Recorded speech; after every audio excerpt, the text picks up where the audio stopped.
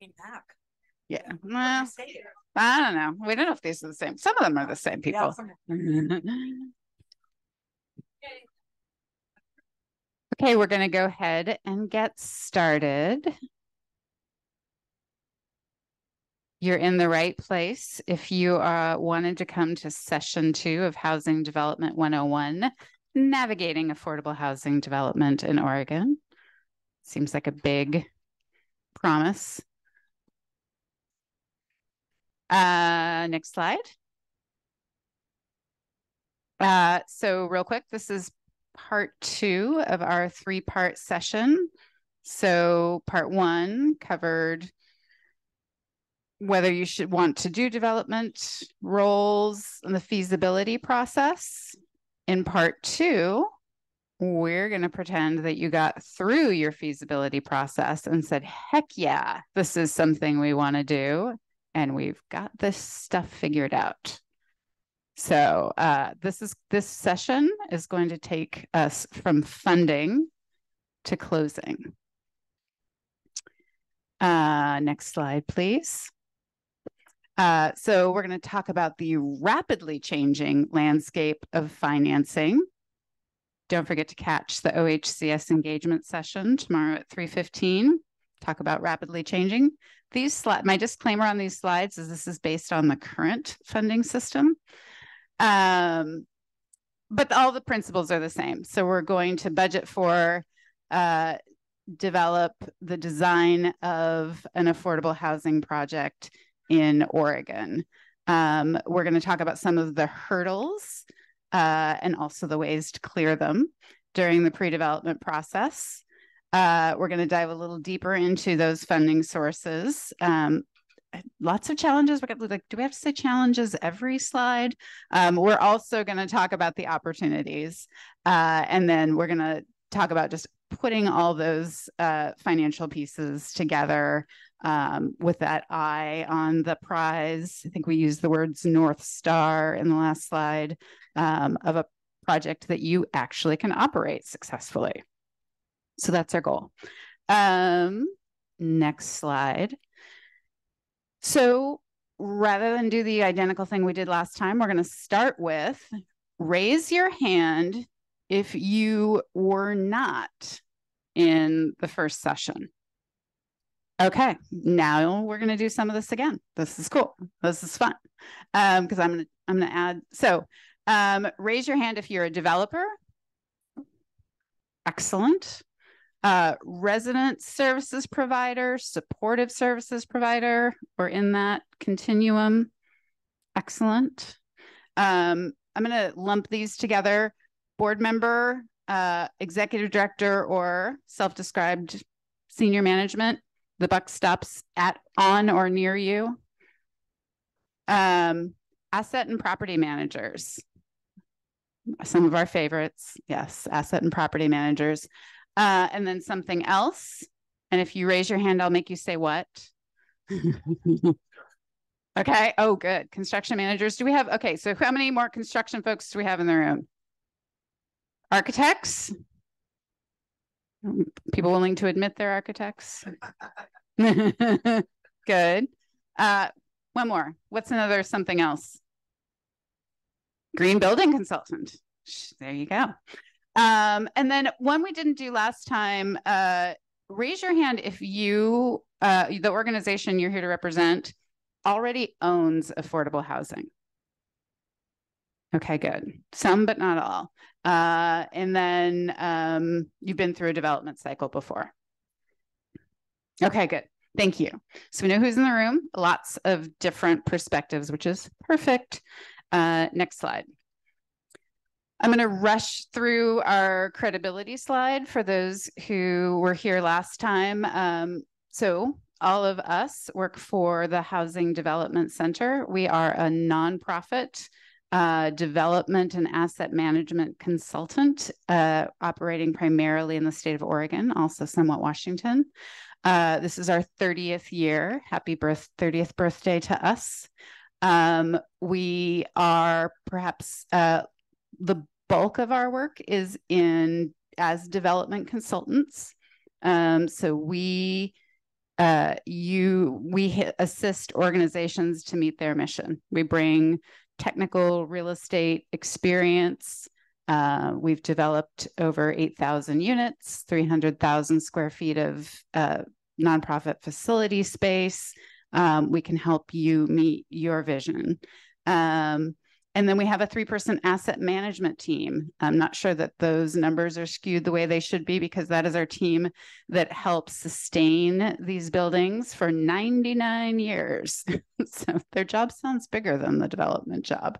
And then we're also a lending institution. So part of helping us meet your mission, helping you meet your mission, is we're a certified CDFI, so we can help loan funds to help you make your project happen.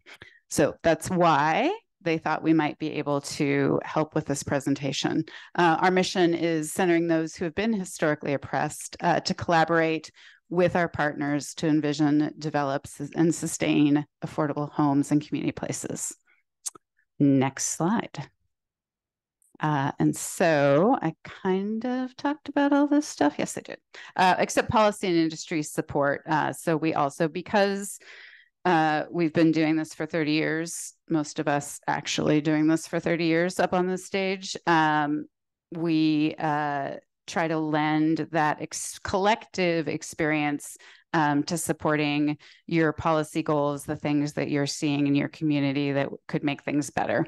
And so that's another thing that we try to spend our time and talent to do. I'm going to make a plug for our property and asset management work group, POMWOG. Any POMWOG members in the room? I'm sure. Yep, there they are.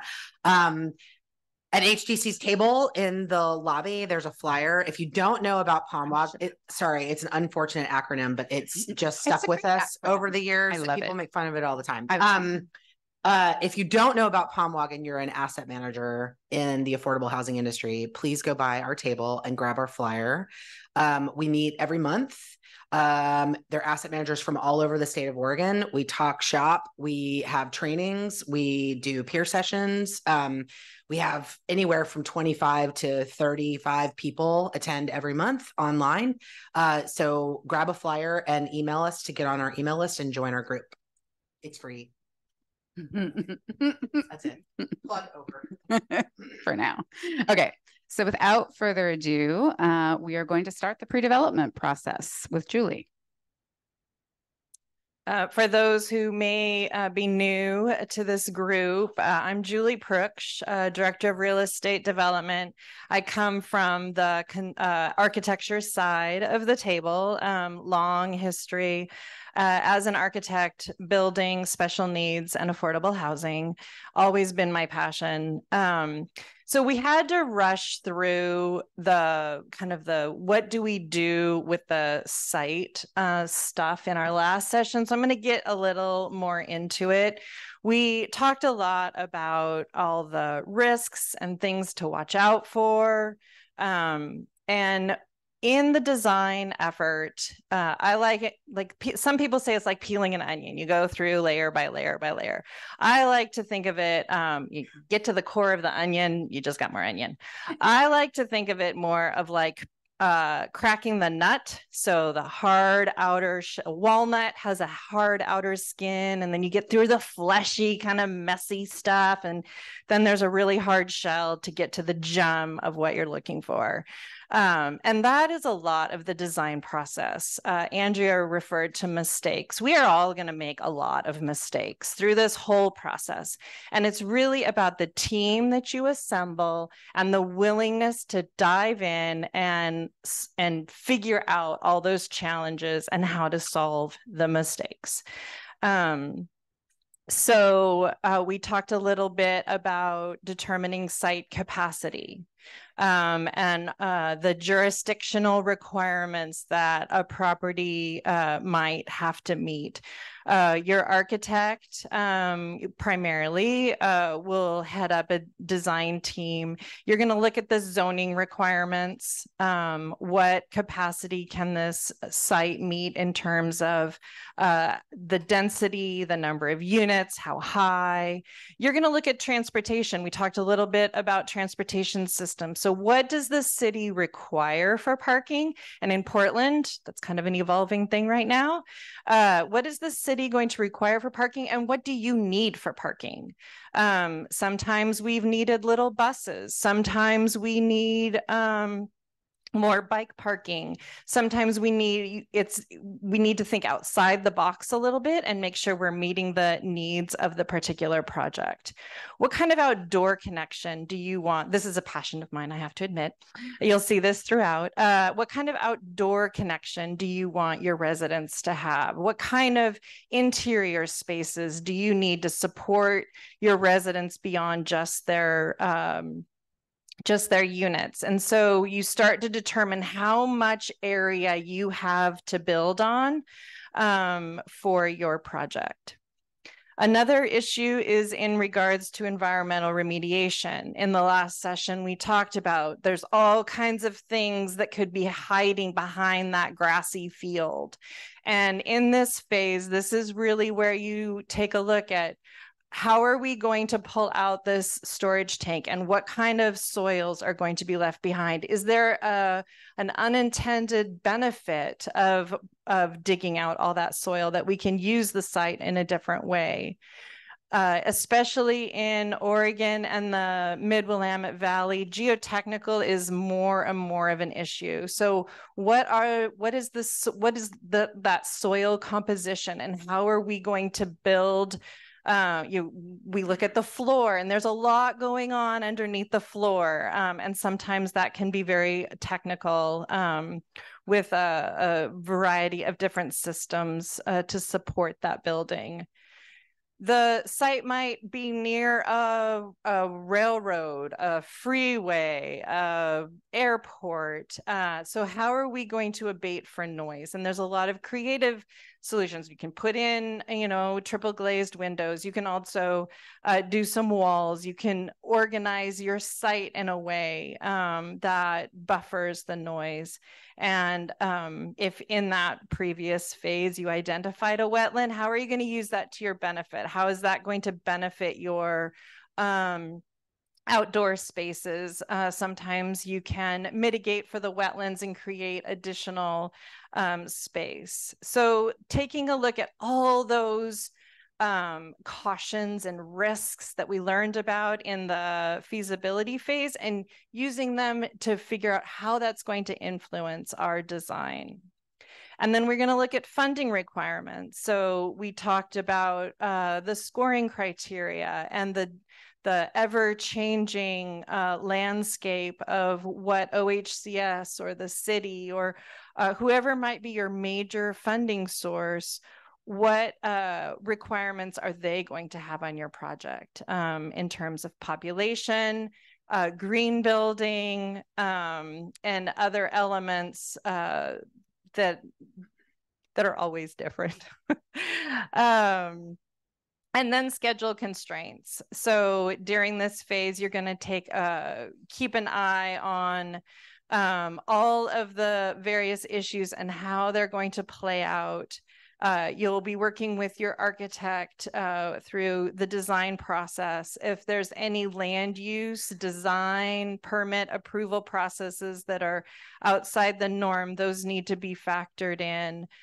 Funding constraints often have a time limit associated with it. So you're managing this schedule from the outside in and the inside out, and making sure that your team's needs are being met, and then all of these milestones are also being met.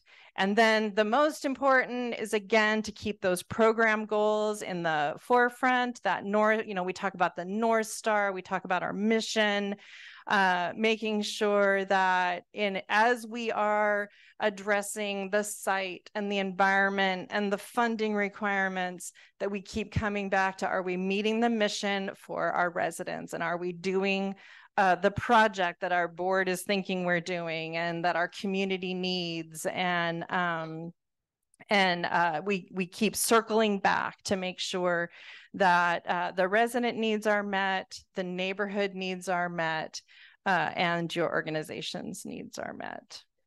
And you're talking to asset and property management and you're talking services to people. It's in my next slide. I'm pretty sure. Next slide, please. Yes, see, it's in my next slide. Yes, always we're talking to our property and asset management. So within, Andrea in the last session talked about kind of the phases in general. We have the feasibility phase, we have the pre-development phase, and we have the construction lease-up phase.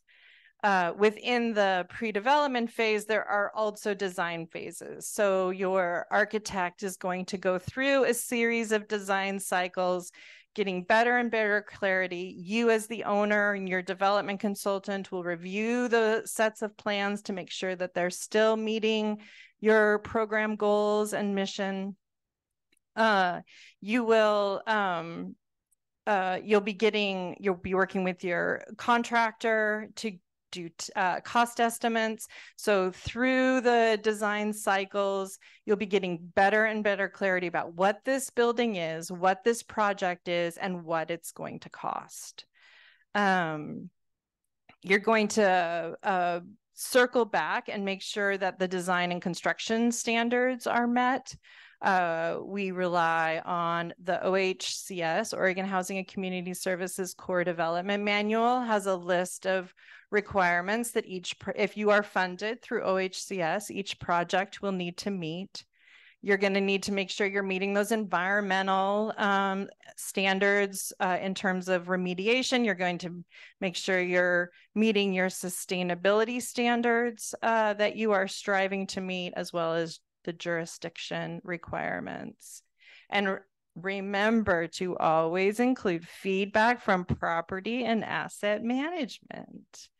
And they are really core, and they are my favorite and most important touchstones in terms of checking in on materials, space, connections from one space to another, where doors are located, what those doors are. They are critical.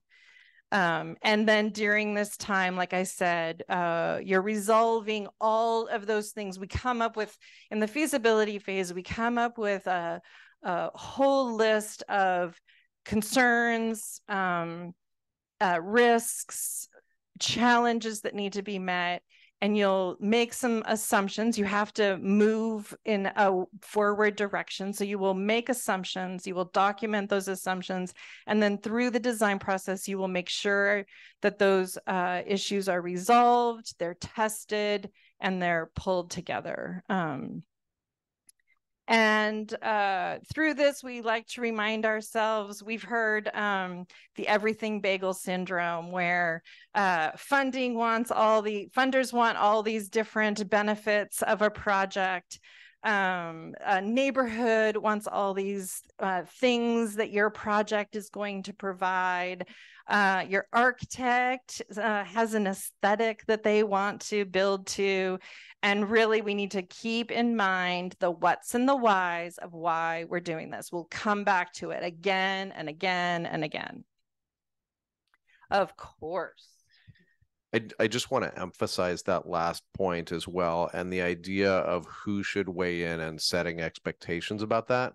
At the end of our last session, I think we really emphasized the importance of, during the development process, connecting with your resident services staff, your prospective residents, your neighbors, bringing everybody along, getting their feedback, and making sure that what you're developing actually meets people's needs. but it's also important in that process to make sure that you set expectations about what folks can weigh in on. So as a really excessive example, asking your residents, what amenities do you want in this property? And they turn around and say, I want a swimming pool. And you're like, great, you're not getting a swimming pool. And you've already ruined your credibility with them. So it's setting those expectations and being realistic about where folks can weigh in, informing them about the parameters of all of these other attributes that you need, all of these other requirements that you need to meet, and making sure to bring them along and get their feedback on the things that they can give feedback on. Thank you. Next slide. Nope, that's one. So we touched a little bit on the first session about building your team, bringing your architect in the very early stages to help you figure out what you can build on the site. That will be very conceptual to start with, and then through those design processes, they will become more and more defined and specific. I also just wanted to put a plug in on the importance of not only asset and project property management, but the importance of bringing your general contractor in early. There are sometimes discussions about, well, shouldn't we do a bid project, a bid proposal, or why would we be bringing the general contractor in and they can just charge us whatever they want to? They cannot. There are a lot of checks and balances along the way, and it's there are so many benefits to bringing them in early. In terms of constructability. So is this project, like architects, I am an architect, I will speak for myself. We have these high ideas of what we want to build. We want to build this cantilevered structure to cover a children's play area to protect them from the rain. Well, that's not actually feasible. So they give us good constructability tests. They help make sure that our details for the envelope, you'll hear a lot. If we were talking about a preservation project and renovating existing housing, we'd be talking a lot about that envelope. The envelope is thank you, the exterior skin of a building. So your framing and then your plywood, flashing, insulation, siding. Through the 80s, we did not build very well. Yes. Yes. Yes. Integrative design and construction is an important way to approach design. They will also provide an understanding of the initial cost versus life cycle cost. So sometimes things that when you get to your construction budget and you're working on the cost of the project, there is a tendency to want to choose a product that might be less expensive, that might actually be a more costly solution in the long run because that item doesn't hold up as well as another. A good example, there are problems with every product, but a good example is like your counters. So a plastic laminate counter is a very cost-effective solution. It's pretty, you can choose any color you want, but depending on the sink and how much space there is around the sink, it can degrade really quickly, and a solid surface counter is more expensive in the long run, but holds up. More expensive in the front end and holds up much longer. There's questions of construction logistics. So especially if you're working in a tight urban site, how are you going to bring in the materials? How are you going to store things? How are you going to actually get this building built? The general contractor is very helpful with those. Sometimes in these unprecedented times, we're dealing with material shortages. And so understanding what's going on in the market in the time that you are currently working and knowing we need to get that elevator purchased ASAP, or the ERV unit, the ventilation unit that we are putting in units. There are different materials, and it's not always the same. It's different each round, each month it's different even. And so understanding the material ordering, utility coordination, working with your electric company, your water company to start to figure out what we can bring to the site. And then building relationships with our certified minority, women, emerging, and veteran-owned businesses. More and more, this is a requirement of funders. It is a goal. It is a personal mission of HDC is to promote those businesses. And the GC is critical in building those relations. General contractor, yes. Take away acronyms. General contractor is critical in building those relationships and reaching out to smaller businesses that may not necessarily be part of the standard pool or create relationships between different entities. And then the construction schedule. So I spoke about the schedule with the design and getting to pre-development, but understanding how long it's going to take to build that project to make sure that all the needs are also met. So I could speak up here for hours about why the general contractor should be in early. I've probably spoken too long already. The last thing I want to touch on that is so valuable is maintaining that budget. And so as you're going through the design cycles and your general contractor is pricing each set, the project may go over, it sometimes goes under budget, very rarely. Sometimes it goes over budget. And you go through a process that in the industry we'll call value engineering, where we identify either products that maybe cost less or ways of doing things that might be a little different and cost less, or we move things into what's called an add back list. And this is where, when I was talking earlier about your wish list, we always want to keep your wish list. We always want to know priorities. And sometimes they have to go back into that add back list, but we don't lose them. We keep those wishes and desires. As we go through construction, there's oftentimes abilities to bring those wishes into the project. So with each design cycle and each cost estimate, then we're going to go through a process of refining the design so that that design will meet our budgetary requirements that need to fit in our funding strategy. All right, next slide. And then I will stop talking. So then we get to this squishy phase. The design is done. We submit for permit. We're going to go through the building permit process that's mostly between the architect and the city.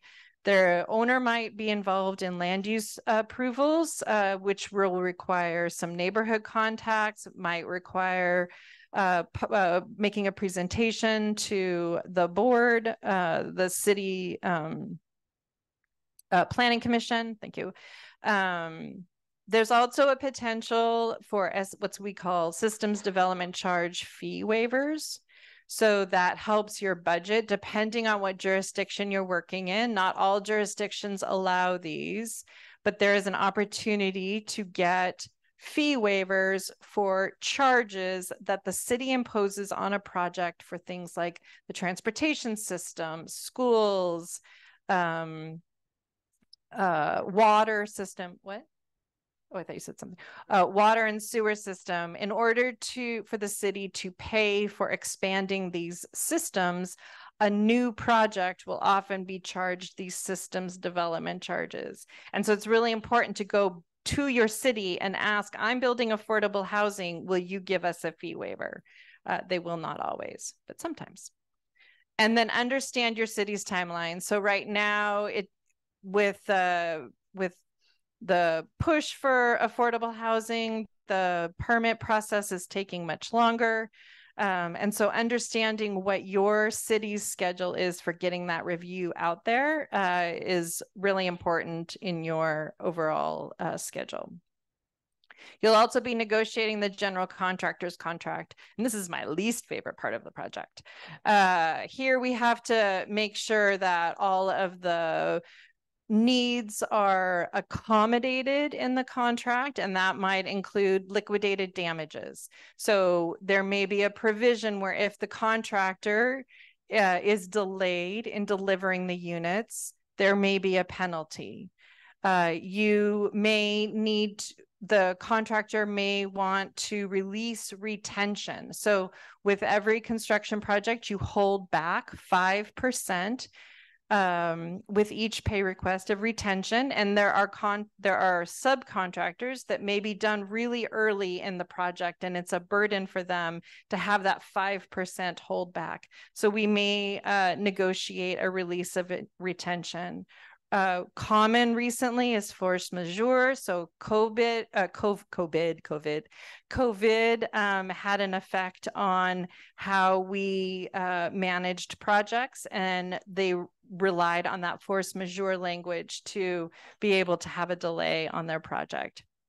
And so making sure that all of the different requirements are included in the contract is done in this phase. And then insurance, and that is beyond my understanding. Insurance is a big issue. There are insurance companies are requiring more and more and more from their general contractor in terms of security, fire watch, all different things. And that is a project by project, city by city negotiation. And then we are, again, I come back to it again and again, we're finally resolving those site issues that we have been going through on all of the other phases. So. Thanks, Julie. For those of you who weren't here in our last session, I'm Travis Phillips. Along with Julie, I'm the other Director of Real Estate Development at Housing Development Center, working with our teams who are supporting clients to develop new affordable housing. And for those of you who weren't in the prior session also, feel free, if you have questions, if there are things that come up, if there's an acronym that we forget to explain that you're like, what the heck is that? Please just raise your hand, jump in. We'll be happy to take questions as we go, or if we're getting to it a little bit later, we'll mark it down to make sure to come back to it. But in terms of, so Julie's expertise is really weighted on the construction side of things. My expertise lands a little bit more on the finance side of things. And so as we're moving through that pre-development process, you know, the train is out of the station, you know, you're doing a project and you just got to get it funded and get it into construction. What are those finance considerations through there? And so the first one being NOFAs and public funds. Notice of funding availability is what NOFA stands for. Here in the city of Portland, it might be a bond opportunity solicitation. It might be a NOFO, which is a notice of funding opportunity. Every different acronym that you can possibly think of for the availability of money to pay for your project. And I'll get into this a little bit more here in the next few slides, but just noting that you're threading a needle of restrictions. So the more funding that you get, and unfortunately, it's rare that there's just one or two sources of funding that you need to bring to a project to get your project done. More often than not, and more now than ever before, there is funding lasagna, and it's not just like the 5-layer lasagna that your mom made. It's like the 100-layer lasagna from, you know, who knows where. But with each different layer of funding that you bring to your project, each new funder brings their own restrictions and requirements. And so it's important to be aware as you're going through that to make sure that those align. Or understand that you can still thread that needle, and to make sure, going back once again to those must-haves and want-to-haves, that those funding restrictions and requirements, that you're so eager to get that money because you really want to bring this project to your community, that you're not unintentionally painting yourself in a corner that you can't serve the folks that you want to serve. Can I make a quick comment? Yes. In regards to, I mentioned that in the first session, in regards to multiple funding sources, and as Travis said, with every funding source comes a layer of compliance that goes with that. One of the really important things, again, involving asset management and property management, is mapping. We call it kind of compliance, like set aside mapping. If you have 10 sources of funding, probably 8 of those are going to require specific set asides. Like we want 5 units that are at 50% and 7 units that are at 60%, and we want 10 units at 30%. You have to map all of that. And then you have to make sure that they all coordinate, and the most restrictive wins. And that is getting more and more and more challenging, which makes it more difficult for asset and property management to manage the project. So it's super, super important. We'll be talking about that more in the 3rd session and the session after that in this room. Thanks, Casey. So as you're moving through that, you're figuring out all your funding, you're doing your design development, your construction budget continues to evolve, right, Julie? And it's important to think about the role of your construction manager, your architect, your general contractor, and continue to tack to those important mission and organizational goals. So as your design develops and evolves, and you get that next set of construction estimates back, and you find out that with a little bit more detail, it's a little bit more expensive, you're adding things to that add back list. So it's maybe things that you're not ready to let go of your hopes and dreams yet, but you know that you can't afford them just in this particular scenario. So it's holding on to those, or it's making those choices about upfront costs versus life cycle costs. Anything to add to that, Julie? Nope. Okay. So it's continuing to evolve that. And now we're going to get into a little bit about the pro forma or the financing for the project. So the next slide. So I'm just going to underscore a little bit here what the funding challenges are, what we're trying to solve, what the needles are that we're trying to thread with affordable housing development. And I'm going to apologize again because I've got a few different funding scenarios that were borrowed from other presentations or built for this presentation. They're not all the same project, but it'll give you a few different perspectives on what projects look like. So in this case, we're looking at a single unit. Say it's a 3-bedroom unit. Maybe it's at 30% median family income. That's what that MFI stands for, or you might also see that as area median income, AMI. 30%, you're serving some of the extremely low income folks in your community, or maybe you're targeting somebody at 50% MFI, or a working family at 60% MFI. The land cost is the same for that. Your architecture, your permitting fees, your financing costs, all of those soft costs are the same regardless of what incomes you're serving.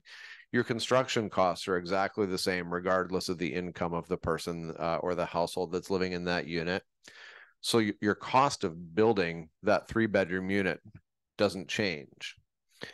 But depending on the income level of the household that you're supporting in there really impacts the ability to bring in mortgage debt to help pay for that. And this is really the difference between how much additional subsidy, how much additional money you need versus being able to go to the bank and borrow. That mortgage amount is supported by the unit rent. You identify your gross revenue, all the money that you're expecting to get in from rent, less a little bit of vacancy, less your operating expenses, and you get your net operating income.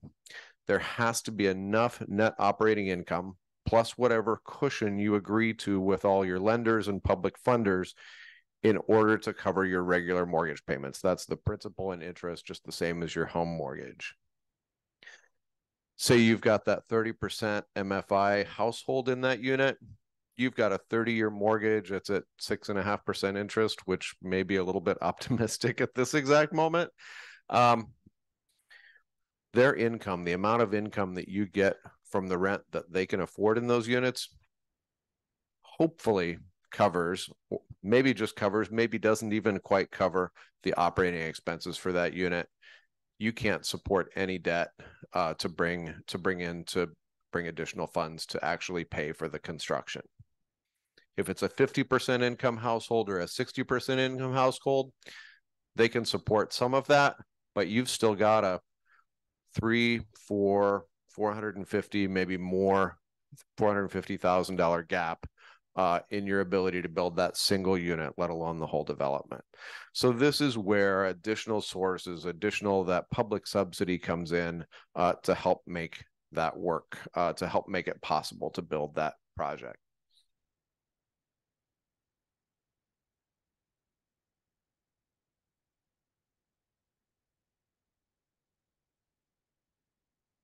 We're just so the table up here, the question is this assuming 60% MFI or 30 or 50 in Multnomah County? This is just an example. This isn't county specific. It's intended to just give you an idea that at different income levels, you might be able to support a little bit of a mortgage debt for that property. So you have a difference of maybe for a single unit, $100,000 in how much you need. There's $100,000 difference based on who you're serving in terms of how much additional support financially you need in order to make that project work. So next slide. So we're going to address that funding gap. How do you do that? Where do you get that money from? Well, there are about 4 different ways, 4 different approaches that you can take to make that work. We can, starting from the bottom of the house here, the building, you can reduce the cost to develop. You can reduce the costs to finance it.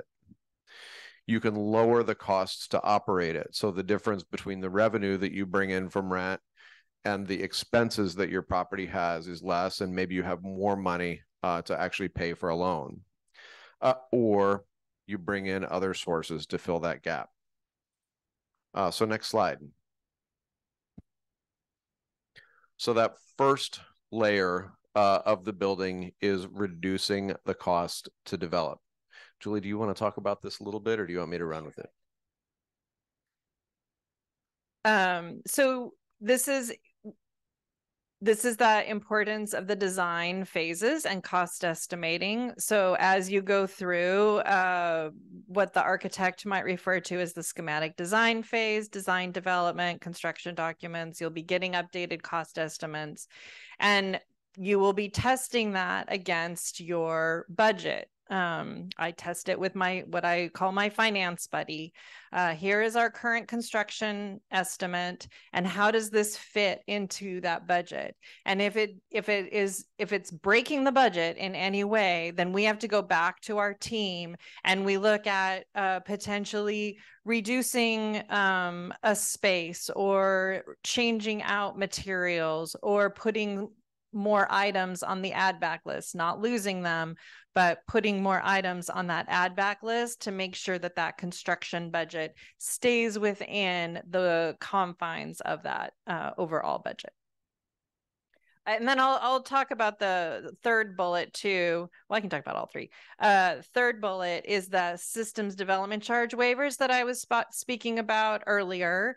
Permit waivers, there often isn't any permit waivers, but depending on the jurisdiction, you may be able to get what we refer to as an SDC waiver, and then that free and discounted land benefits the project. But remember what I said before, there is no such thing as free land. There is often other items that have to be accommodated with that land that needs to be incorporated in the budget. So, and I would just note one of the issues that we had several decades ago with affordable housing was we built cheap housing, because the idea was the more units that we can put on the ground, the cheaper we can build them, the more people we can help. It was super well intentioned, but it comes with unintended consequences, and cheap housing isn't always good housing. I think one of the things that's fantastic about our industry and where we've evolved to, not that it's more expensive, but that we're actually so focused on building good housing for folks, and good housing that's good for the duration of the time that folks will live in there. Next slide. So lowering costs to finance, there are some super in the weeds ways that we can talk about this, but I'll just cover a couple of big picture items. Lowering the cost to finance might be looking at things like the Oregon Affordable Housing Tax Credit, or OAHTC. That is a state tax credit that certain lenders work with that will help to buy down the interest rate. So instead of paying that 6.5% or maybe 7.5% that they're running right now, that's discounted. And for a period of time, in exchange for lowering rents and serving folks at lower incomes, you might have some lower interest rates. That'll reduce your cost of finance. But remember, every one of these incentives comes with its own restrictions. So make sure to go in eyes wide open. As well as local, regional, state bonds and other grants.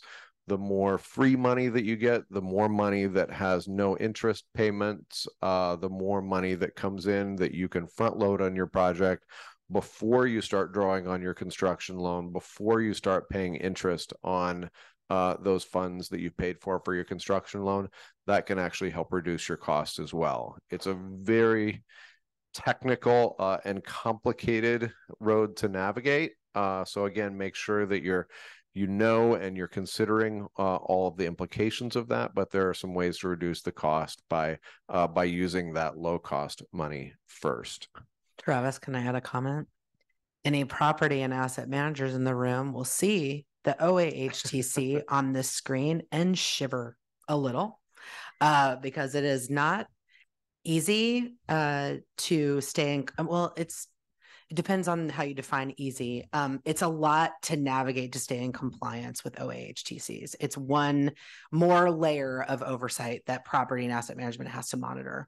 So again, it's awesome to reduce your interest rate, but remember what it does to your property and asset management teams who are going to have to keep it in compliance for the 20 years that it's going to be in place. I think there's a session on OAHTCs tomorrow afternoon for those who have suddenly become super curious about them. Yeah, thank you both. I'll also just note one last note, super in the weeds, but a couple things, especially with construction loans, which, as Tracy mentioned, I think in the last session, construction loans historically or typically tend to be variable interest rate loans. And so as interest rates in our market fluctuate, and of late fluctuate means going up very quickly, there are a couple things that we've seen come out in the market that provide some opportunity to mitigate that risk. We are seeing on some projects now some fixed rate construction loans. Those may be a little bit more expensive up front, but provide a little more certainty and potentially some benefit if our interest rates continue to grow. I'll get to you in just a second. The other thing is we've seen some opportunity for interest rate hedging, and this is way more complex than I fully understand. But essentially the deal is that you work with a lender who is willing to take on a certain amount of the risk for you based on your projections of your project, how fast you're drawing down your construction loan, how much risk you're willing to take versus how much of the risk they're taking. You pay for them to take that risk. And so again, going into it eyes wide open, understanding what your options are, what your risks and benefit, and what your tolerance is there. But there are some options to help mitigate some of those risks.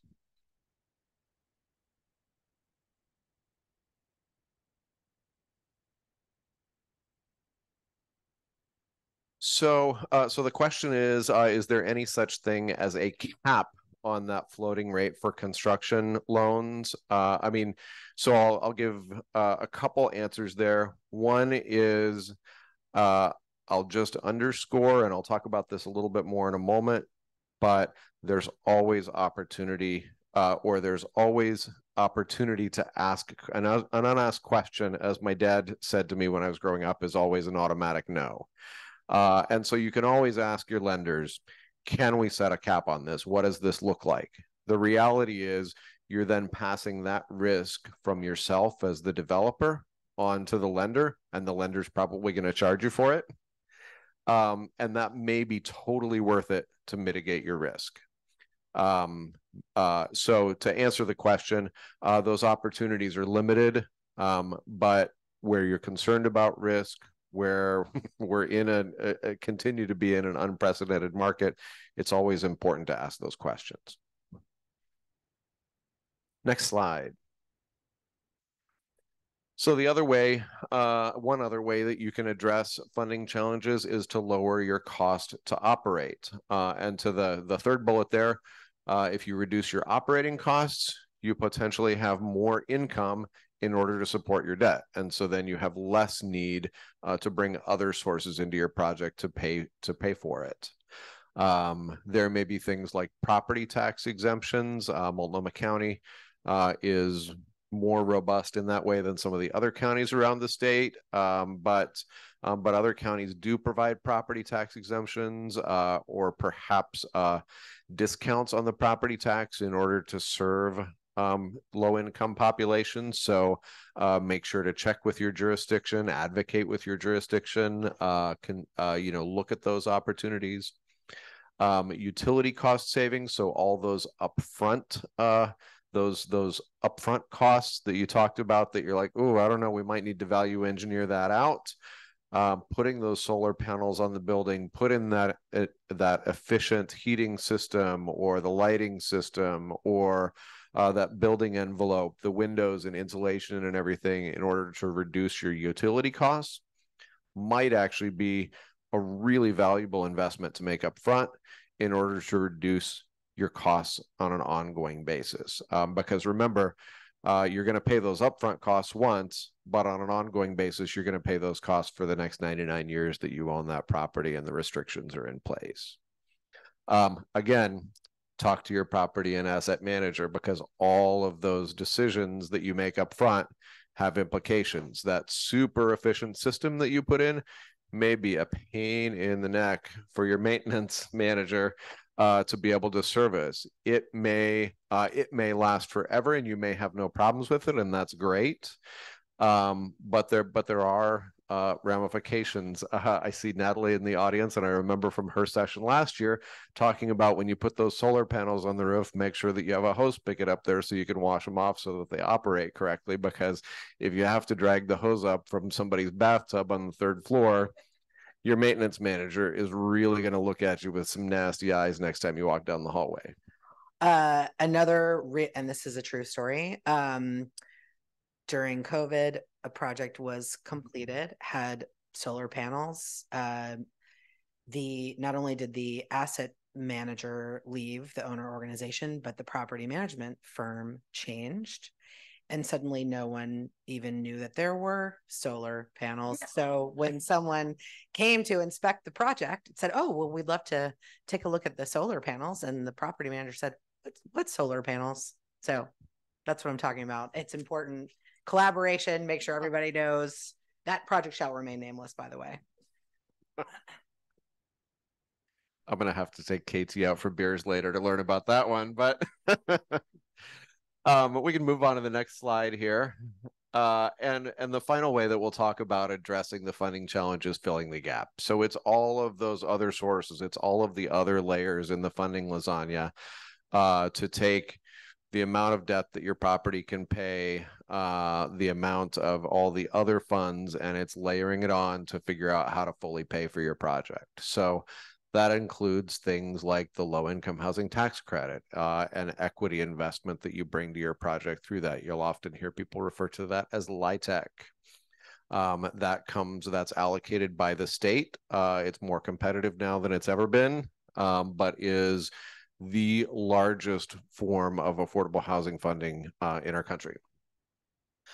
Rent subsidy. So in our last session, we talked about two of the ways to achieve affordability is to set rents that are affordable to folks at various incomes, and then figure out how to pay for your project otherwise. The second way is that a resident only pays a portion of their income, and there's a subsidy source that comes in to pay the difference to you as owner in order to make you whole and in order to make both those rents affordable, but also allow the property to operate sustainably in a financial sense. So those increase the operating revenue, but there's never enough of those to go around. There's other federal funding, so Community Development Block Grant, the Home Investment Partnership, or Housing Trust Fund. Those are what those acronyms are there. Local subsidy, thank you to Portland and Portland metro area voters for approving the housing bonds that have made so many affordable housing units possible to develop over the last several years. And guess what? We need more of it because we haven't solved the problem yet. So talk to your neighbors and make sure that we re-up those supports when they come back around. And then things like energy incentive. This is absolutely not a comprehensive list, but these are just some of the things that are a little bit higher on the list. And so energy incentives, especially some new federal ones with the Inflation Reduction Act that I know there were some sessions yesterday, help to provide to compensate for some of those upfront costs that benefit in overall operation. Driving this home. Oh, sorry, that's loud.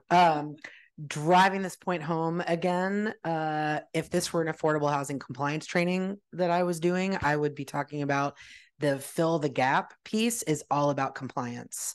So like what I said earlier, if you fill that gap with tax credits, with CDBG, with home, with housing trust fund, with local money, every one of those sources comes with compliance layering, which makes your project harder to manage and oversee. I mean, we don't really have any options right now. Obviously, we need more funds because development costs are getting pricier. It just requires asset and property management to get more training to understand how all these layers work together and how compliance compliance people are gold. So if you have a compliance person on your staff, hug them, give them lots of bonuses and all the things, because it's really, really, really hard. So again, developers in the room, fill the gap, super important, different sources out there, but even $50,000 can come with a compliance layer that's going to make it super hard to manage your project long-term. So I could talk about that all day. Next slide. So that was a great segue, Katie, because we're going to look at an example capital stack here. And this is based on a project that we worked on. I've also finessed it and morphed it and created some new assumptions and sort of made it work in a way that worked for this presentation. So don't take this as this is exactly what a project that does X thing costs, but just take this as an example of how that capital, that funding lasagna comes together. So you've got your low income housing tax credit equity. This is the 4% tax credit that covers normally roughly about a third of your project. This particular project that I built the example from was in, I don't recall if it was a federal qualified census tract or difficult to develop area. But those are federally recognized areas that are a priority for tax credit investment. And so you get a basis boost, and we've got a little bit more tax credit equity than we would normally have. I have a question mark next to competitive because within the last few years, the amount of tax credit equity and particularly the private activity bonds that must be accompanied for 4% tax credit equity are now oversubscribed. And so it's kind of sort of competitive now and looks a little bit different than it has prior to the last few years. There's a second kind of tax credit equity that's referred to as 9% that covers more or less 60% of the cost of the project. And that is exceedingly competitive because obviously it provides more funding to the project and there's more need than there are resources available. We're showing here your permanent loan. That's not competitive. That's subject to negotiations with the bank about how much income will support to make sure that the bank feels like you can pay back that permanent loan. In this case, that was about 21% of the total project costs. This particular example, I've included in here a Metro Affordable Housing Bond, which is about another 30%. Those are competitive applications. To the point that KT just made, that Metro Affordable Housing Bond, most jurisdictions had requirements and voters approved it with the requirements that it served a certain number of units at 30% area median income. Remember, those don't support any debt on the project because you don't bring in enough income in order to pay for the debt. But also make sure that your organization can support folks at that income and your property and asset manager know that there are those needs in the community and that your organization can serve those. The Metro Bond also came with a requirement for family-sized units, 2 and 3 bedrooms. So if your organization isn't serving those populations, make sure, you know, this may or may not be a resource that works for your project depending on the exact details of the funding solicitation. So make sure that you've set that North Star and you're tracking to it. Julie talked about system development waivers. Those are a small piece of the pie, but an important one. Everything adds up. In this example, I've included the Oregon Multifamily Energy Fund. These are state funds that are intended to help cover some of the incremental increased cost for energy efficiency measures that benefit both our community's climate goals, but also the operating expenses for the project. Here in Portland, we have the Portland Clean Energy Fund. If you use that in place of the multi-energy fund, remember that there are a lot of different and unique requirements that come with Portland Clean Energy Fund or PSEF. That maybe have some additional labor costs or some additional hoops that you need to jump through. So make sure that you're going into that eyes wide open. Hopefully you were lucky enough to get a foundation grant to put things together. And some of that developer fee you earn, your state agency, maybe your lender, other folks are going to require you to put that back into the project and take as a deferred fee. Over probably about the first 10 to 12 years of the project. That's a little bit of the cash flow that you've agreed to up front that you as an organization can get back, but you actually have to operate your project according to your projections and have cash flow to pay that back. So coordinating with your property and asset manager, once again, is really important to make sure that your assumptions up front are realistic and you actually get paid back that money. Yes.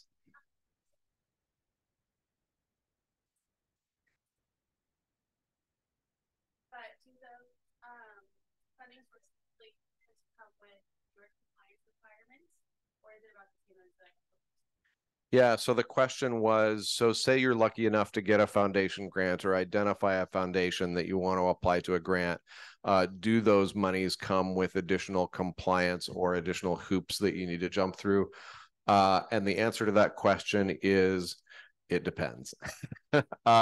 Some your organization or the property that you're developing and the details of it may be aligned to the foundation. And if you are aligned to their goals, they'll give you money and say, great, do with this what you please. You meet our mission. And you're like, that's awesome. We love you. Please come back for our groundbreaking and our grand opening. We would like to celebrate you. And please keep giving us more money in the future. Or it may be, for example, Federal Home Loan Bank is an organization that provides a significant amount of funding sometimes for projects. Maybe it's $1 million instead of 300,000, but there is definitely ongoing reporting for Federal Home Loan Bank. Lots of hoops to jump through with their money. Yeah, and usually FHLB, Federal Home Loan Bank, has some set aside percentage, like we want 5 units set aside at 50%. Some other foundation grants won't necessarily name a percentage, like a 30 or 40, 50% income limit. They may say, we want 3 units set aside for victims of domestic violence. It could be like more population, serving population, which again is something you would need to look at to make sure that that population is something that your organization can is a population your organization can support. So it's all about alignment, and it's all about understanding, like, can property and asset management meet those compliance requirements for that particular source. So good question. And in addition to talking to your asset and property management staff when you apply for those foundation grants, talk to your accounting and your development staff to make sure that they have the capacity to actually fulfill the reporting requirements of the grant. And we are, so Tracy tells me we've got 9 minutes. We're going to move ahead to the next slide.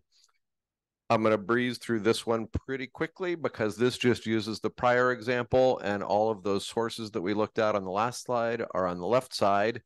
And on the right side for the uses, that's how you're spending all that money. And so this just really tacks back to that conversation we had, that if you lower the construction costs or if you lower the financing costs, then you need less money to do all those things. Or if you increase the construction costs, you have to find more of the things on the left side of that slide to pay for them with.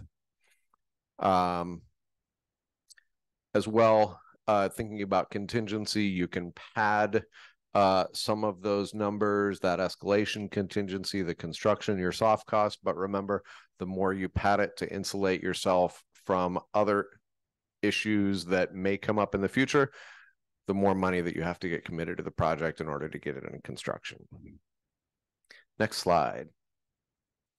So just thinking through a few of the hurdles here and how to overcome them. Hard cost escalation, building in sufficient contingency, but thoughtfully understanding how much you need so that you don't have to find more money for the project than you can get for it is really important. That's both during pre-development and construction. Anything to add, Julie? Yep. Soft cost challenges, so that's financing costs. Those are those interest rates that we talked about earlier. Opportunities to hedge or fix those. It's opportunities to bring down your soft costs via permitting or other waivers for incentives there. Talk to your property and asset manager about these operating budget busters. Insurance has been something special lately, which I know KT will get into in the session at the end of the day in this room here. Accounts receivable has been another really difficult challenge just in the last few months, making sure that residents who you move into your building are paying their rents on a timely basis. There's some new state regulations that give residents more opportunity to get current, but it provides some unique challenges in a lease-up environment. KT will talk more about that. Understanding your owner paid versus resident paid expenses and utilities. There's benefits and drawbacks to both of those. Also want to get asset and property management feedback on that. Next slide. Really not going to talk about this one, but just want to understand that in a low-income housing tax credit or LIHTC ownership structure, you as the project sponsor are the general partner. You bring in your investor as a limited partner and co-own that project for the next 15 years. And so you've got somebody else looking over your shoulder. And so it's not just operating that for the benefit of the residents, but meeting everybody else's expectations.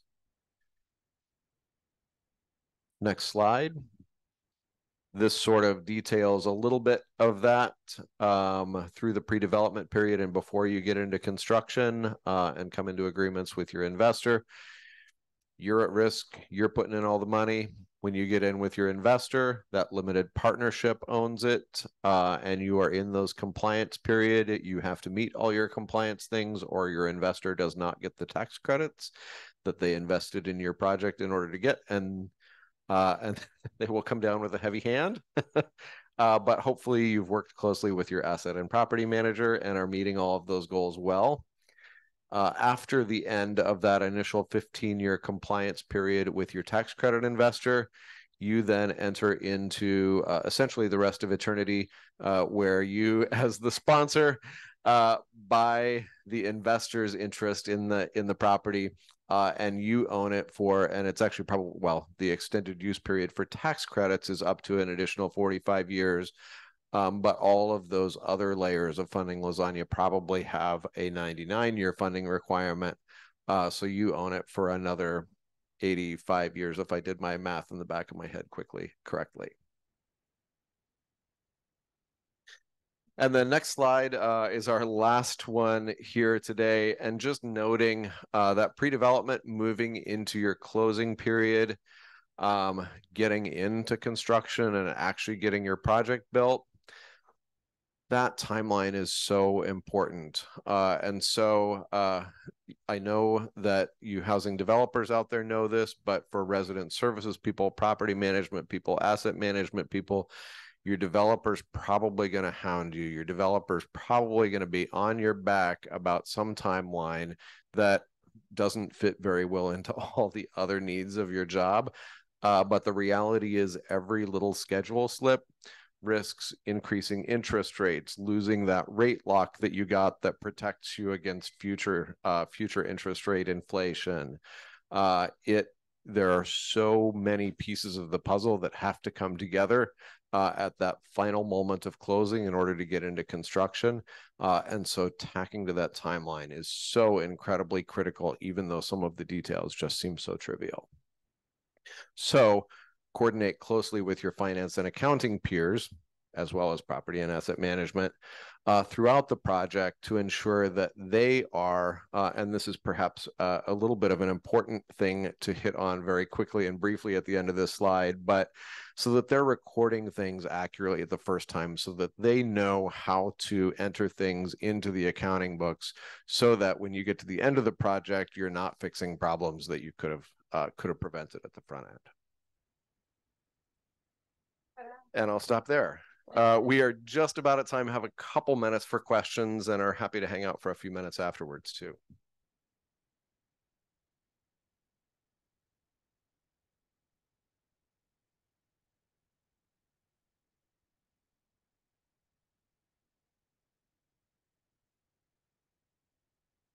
Yeah, super. So the question is, what is the difference between the escalation contingency and reserves?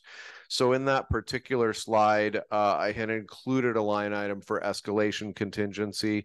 That may go away by the time that you get into construction, but the idea of that is that we've been in an environment for the last probably at least 10 years now where the cost of materials and labor to get your building built has been increasing faster than we ever imagined. And so building in some buffer to ensure that the pricing that you get at the point in time that you get your funding committed still is able to build your project at the point in time that you start construction. That's what that escalation is about.